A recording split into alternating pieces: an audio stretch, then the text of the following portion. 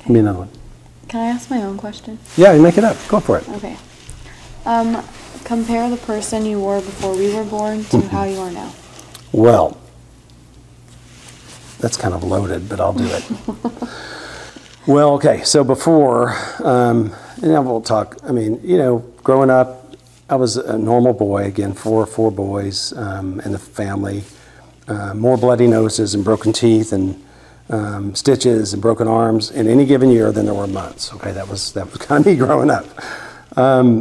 But at the same time, even though I was all boy, I did really well in school and was kind of considered to be a good student and citizen, officer of the school, all that kind of stuff. Graduated all the way through college with really doing well in terms of just, you know, looked like I was on a good track. It was after college when I went on this journey to find myself, and I ended up not finding myself at all. I got really lost, as a matter of fact.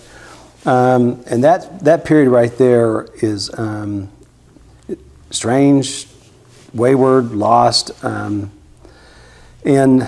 well, I don't want to really go into some of the details because, you know, I don't want to make you shocked, right? Maybe there's things I tell you when you're 40. You know, I just made lots of bad decisions, and I was the least likely candidate to be a dad up until the very moment that you were born, as a matter of fact. I changed day and night, and when I say I changed, it was really a change in my mind and my heart. The changes that started to take place in my life took a while to start showing up, right? But my heart changed and my mind changed, and the story is pretty amazing because I actually read, it was March 1st, you were going to be born on March 22nd, I think.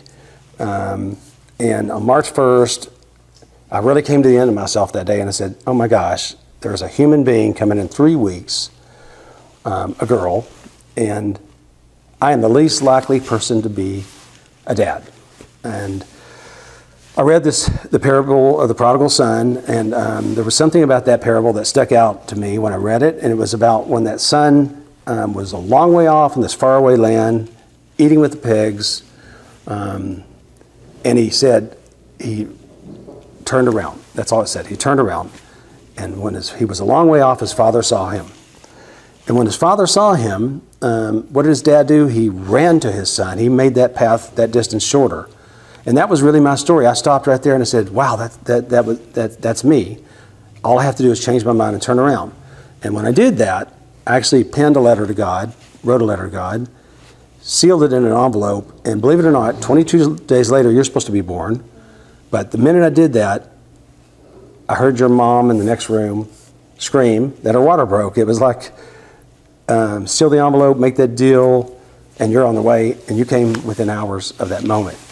And was my life necessarily different in terms of, did I suddenly have money where I didn't have money, or was it manifesting in my life? Yet no, but my mind had changed, and immediately my life began to change. Got good jobs, stability, information just started coming to me that really taught me and led me along the way. So that person before and that person after, no one would have chosen that guy to be a dad. But I started, you know, as I've grown older and looked at this, the best heroes of the best stories of the humans, of the human beings are those guys, right? Nobody would have bet on David to beat Goliath. Nobody would have bet on, you know, the colonists to win the American Revolution. So the underdog, the guy, the team, the girl, whatever that is the least likely one is sometimes the greatest story. And so, you know, we don't give up on those underdogs, and that's what I was. Not anything that you would have ever fathomed would be a dad. But good thing is, those end up making some pretty great stories. So you were the first in what was triggered by two more to follow, transformative experiences for me. So thank you for that. And when you're older, I'll tell you some of the details. Okay.